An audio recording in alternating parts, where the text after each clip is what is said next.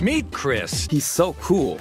After all this time, he's still perfectly yellow, he's still perfectly perfect, he's still there, he's still perfectly yellow, he's still perfectly Pac-Man. If you've never played Pac-Man before, it's a little something like this. Look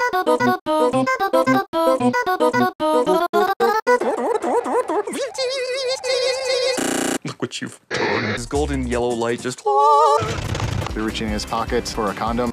There should be counselors involved. Sometimes, you just gotta bring the meatballs to the message. Going the other way.